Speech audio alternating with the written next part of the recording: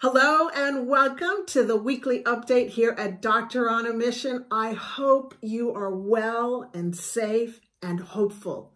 Hopeful, why? Because we know from research, we know from history that all pandemics end, and this one will too. In this session, I'd love to talk to you about what we are focusing on.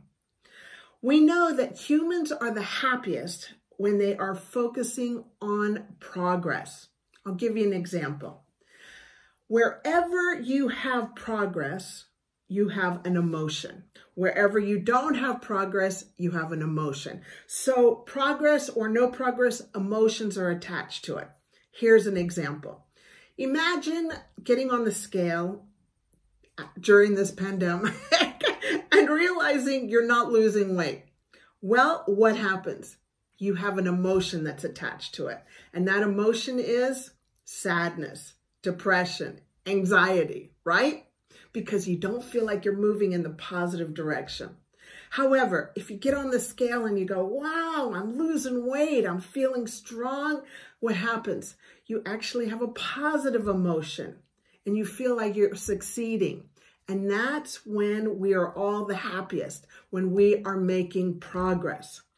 Now, the key is to focus on the right thing so that we make progress.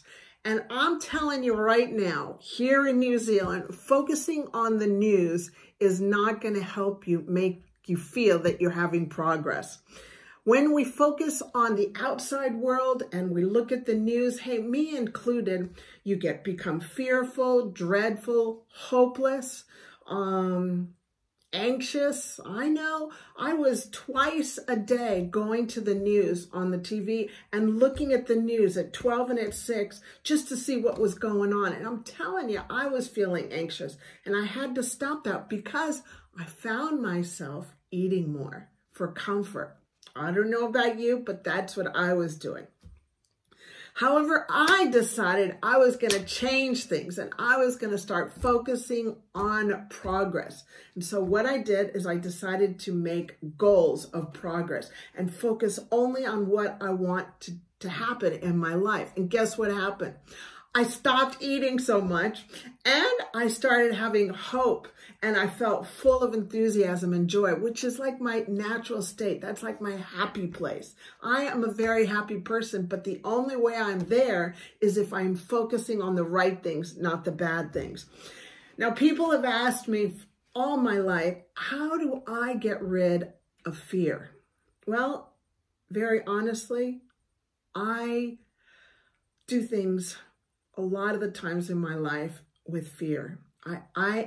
It's just my natural state that I've had to learn how to spank out of my mind. And by that, I mean, becoming a doctor, I was so afraid that I wasn't good enough, I wasn't smart enough, and I didn't have the go power to do it. And guess what? I became a doctor. How? By doing it afraid.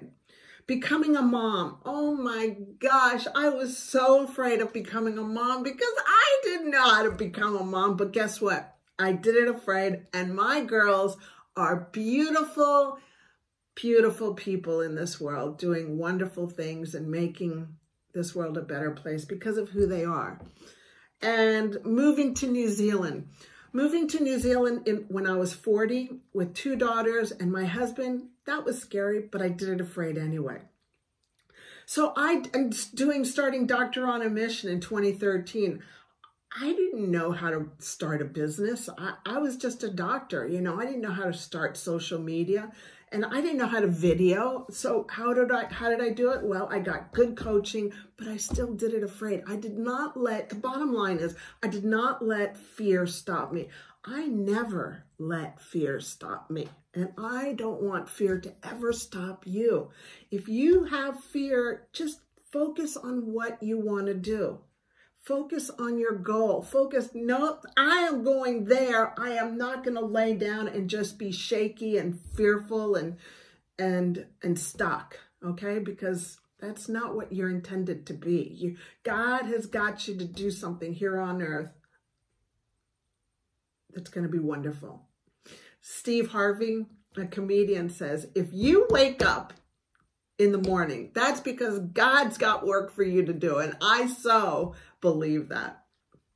So always focus on your goal and focus on your why. And guess what? The fear goes to the side. Because why? Because you're not focused on the fear, you're focused on the goal, okay? And fear is healthy, you know, if you've got a bear chasing you, but like who's got a bear chasing them, right? Of course. So fear really happens because we're doing something different. And this pandemic was really something different.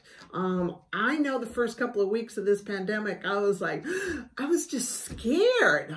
It was just crazy. Like, what is going on? I remember Michael was talking to me and he said, did you know that there have been over 100 doctors that have died with this pandemic? Well, I immediately went into the train track of I'm afraid.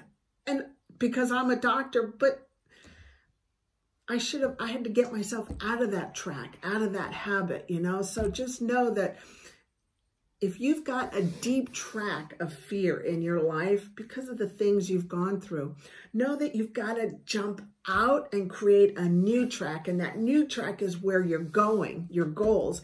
And that train track, just so you know, that train track of fear is still there. Tell you. And it is normal, it is natural to fall back into it when situations such as the pandemic occur. However, you're in control. You are in control of getting out of that because you've got control of two things in your life: what you focus on and your activity. So you don't focus on that train track, that deep groove of fear, and you've got the activity of stepping out and going, nope, I'm going to create a new train track, a new habit, a new way of thinking, okay? And that's what I kind of wanted for you to realize today is what are you focusing on? And if fear shows up, you know, keep in mind a lot of fear is fake fear. Okay, a lot of fear is fake fear. So just go, I'm not going to die just because I'm a doctor, you know, come on. I'm going to be, you know, I've got the wisdom of what my colleagues ahead of me have gone through so that I learn from what they've gone through. Okay. All right. And then another question that my mentor have asked me is, Isabel, where is your emotional home? And I asked the same question to you. Where is your emotional home? Is your emotional home, you know, where your heart sits, where your mind and your heart sit? Because your mind and your heart work hand in hand. Is your emotional home a home of I can't, I won't, and I'll just stay here? Or is your emotional home, I can, I will, I must achieve that goal, achieve that progress, get to there? The decision is yours, where your emotional home is, okay? And let me see, the hardest thing I've had to learn is to learn to make my mind behave. And the hardest time is at 2:07 to be exact in the morning oh my gosh, I just got up to go to the loo and I came back and I'm in bed and my eyes are wide open and I am in that train track of fear and it is 2 o'clock, 2:07 in the morning. Well, I don't know about you, but I am not my wisest at 2:07. So I have to implement what I am focusing on. And so what I have to do is I have to get out of that track and I have to put my thinking on what I want. And I don't know about you, but I've got a list this long of what I want to achieve before I die. And so I just focus on that and actually write that out every single day so that at 2:07 in the morning, I can wake up and go straight to there and get out of that train track of fear, okay? Oh, let me see. And here's another thing that my mentor asked me is, what do you focus on the most? And I ask you the same.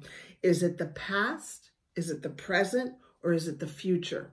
Well, if you are focusing on the past, then guess what?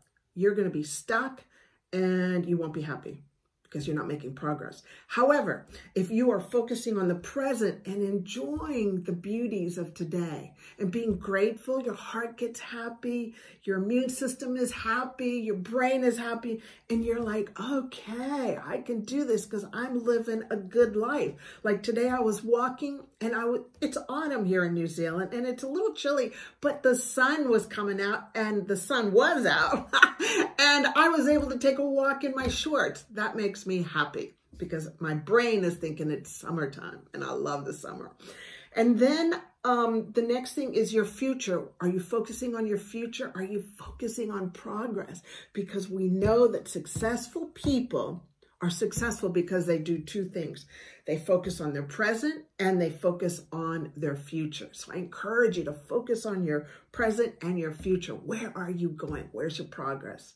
Where's that place you're going to? But don't be looking at the progress. Don't look at the future all the time. Don't be like me. I have to like bring myself back because I'm always like 10 years ahead of my poor husband going, we're going to do this, we're going to do that, and Doctoronamission's going to complete this. And he's like, babe, he's wheeling me back going, yo, honey, come back, come back. And I do have to come back and focus on enjoying the now too. So focus on the present and the future, okay? And make it balanced so you're not unbalanced. So here's the take home. We're going to land this plane now. We know from research that people are happy when they're making progress. So I encourage you to focus on making progress. You'll be a happier person. How do you do that? Read positive books. Listen to positive podcasts. Watch autobiographies that are inspiring to you. Michael and I just finished watching a wonderful autobiography, it was a documentary about Mahatma Gandhi and what he had done in his life. Very inspiring. And then also limit your news to less than 5 minutes twice a day at the most. It's not good for you. News is not good. And if it's news that you've got to know about, know that somebody will tell you right away before you even go on TV, okay, and watch it or go on the internet. And before we go, I just encourage you to arise that champion within you and don't let fear stop you. Do things afraid, okay? Just do things afraid and focus on your progress. Where are you going? Please share this with your family and friends and all those that you think will benefit from this. And I just want to let you know that we are on the 6-day countdown to the new launch at Doctor on a Mission. We've got a brand new look, and I know that you will find something very, very helpful to you. We've created the new Doctor on a Mission to serve and add value to you. And I know you're going to love it, okay? So stay tuned. Mwah. I love you. Take care. Bye-bye.